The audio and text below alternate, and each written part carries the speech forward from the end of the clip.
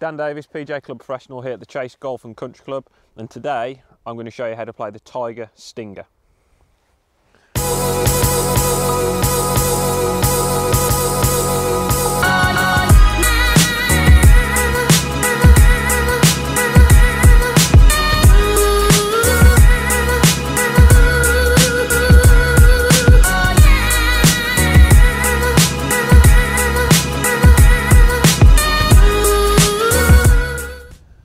The real question is, when are you going to use this shot? So there's a few scenarios where you would use it: when the ground's firm, or it's windy and you want to keep the ball below the wind.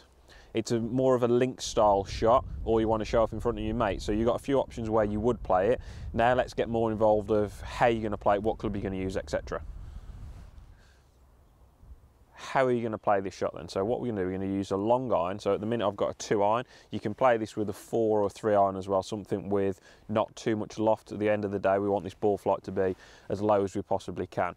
So we're going to focus and look a little bit about ball position, where you should put that, and the style of swing you're going to use. Now, the whole swing needs to be tailored around dynamic loft, and this is the loft that you produce at impact, okay? So if you think about it, for us to get that ball flight driving really low, the loft here needs to be reduced slightly, okay? So let's have a look and take a look at what you can do to manipulate your swing to see that low ball flight. Okay, so ball position, let me just put this parallel to the camera. So a lot of people make the mistake when they think about low ball flight and want it to hit as low as possible, they put the ball position right at the back of the stance.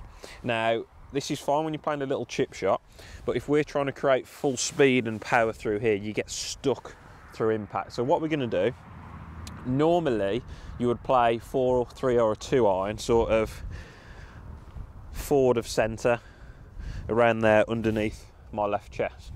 Now what we're going to change is we're going to put it more in the centre, okay? So yes, we're putting the ball further back than we would normally, but not right to the back of our stance, because we can still get through the golf ball just there, okay? So in terms of the swing itself, because we want to be producing less loft and create that lower ball flight, what we're going to do, we're going to actually reduce the length of the backswing to 3/4, and then we're going to reduce the follow through to 3/4 as well. So what this does, it allows you, if you think here, low hands, low flight, if you trace it back to the golf ball, we're taking the loft off impact, and that's what we want. We want to be driving that golf ball as low as we possibly can. So ball position, centre, backswing, 3/4, follow through, 3/4. Now the most effective ball flight for this is right to left, because as soon as that, for a right-handed golf, so as soon as that lands, it's going to bound on, okay?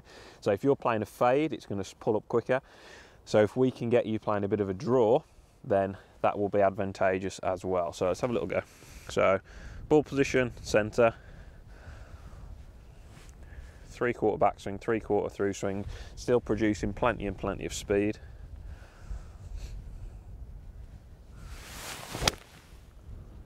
That's come out nice and low.